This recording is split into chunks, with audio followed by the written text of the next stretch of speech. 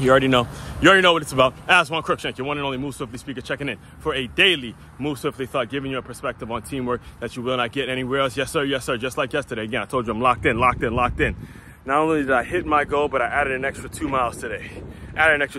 Because I started this morning fuming, like pissed off because the headphones I just bought 2 weeks ago stopped working. Again, stopped fucking working.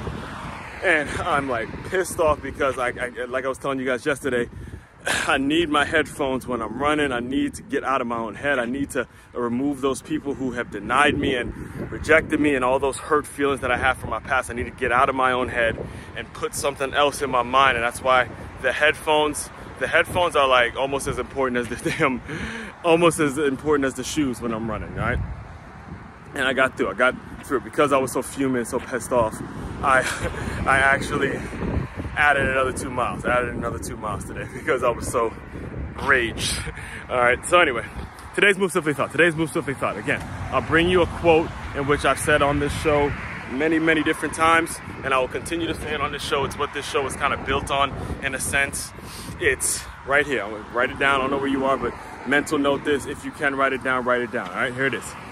They don't care how much you know until they know how much you care. They don't care how much you know until they know how much you care. They don't care how much you know until they know how much you care. Here's an example, all right?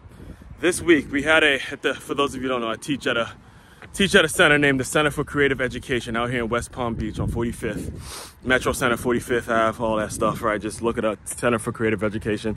Great school, by the way, for the K-5 kids, getting them on reading level, making sure that the art integrated education, the creative education is the way to go, all right? Anyway, one of the first grade girls was wearing some slippers, I believe some like sandals, where there was only one hook in between the big toe, one hook, right? And it just so happened that hook came apart. It fell apart, it broke, right? And she didn't have an extra pair of shoes. So she's walking around barefoot. We don't carry extra shoes. It's not a daycare, so we don't carry extra shoes and things like that. So when that happens, it's like, look, it's on the parents to, make something work, make something happen, make some magic happen, and get the little girl a pair of shoes, right?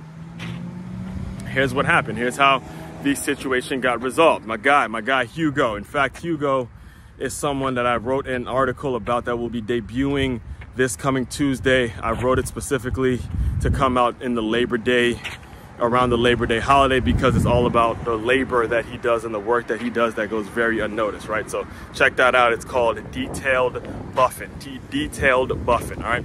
So what Hugo did was Hugo decided that he was gonna drive to a local Walmart, find out her size, find out this young lady's size, drive to a local Walmart, buy her some sandals. Not only did he buy her one, he bought her several sandals, make sure they fit, make sure she was good, and she wasn't walking around barefoot. Spent his own money to do that, okay? So again, I bring you back to the saying, they don't care how much you know until they know how much you care. When stuff like that happens, that's your opportunity to show not only the kid, but show the parents and show your peers, so your colleagues, everyone, what you're really about. Because this is true not just for the adult-kid relationship, it's true for the adult-adult relationship when it comes to who you want to work with, who you want to be around, who you want to associate your brand with, who it is you want to be a member of your peer group. When they're doing the little things like that, those are the kind of people you want around. Versus we had another teacher who just ups and leaves because the job is too fucking much for her to handle and stuff like that, right? So, and this is someone that had the lady who left is someone who had a traditional education, college degree, all that other shit, versus the guy who would go out and buy a pair of sandals for a girl that he has no relationship with. He's in charge of all the maintenance in the building, but no fancy education. Think about it. Think about the kind of people that you want in your life. Think about what you're doing and who you're filtering out, who you're associating with, just by those two examples, all right?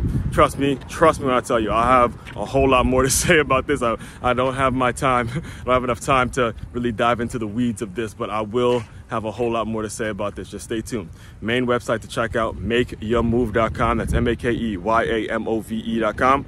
One-stop shop for your teamwork and your self-development needs. Aswand Cruickshank, your one and only Move Swiftly speaker, checking out. You guys continue to move swiftly. We will talk more soon.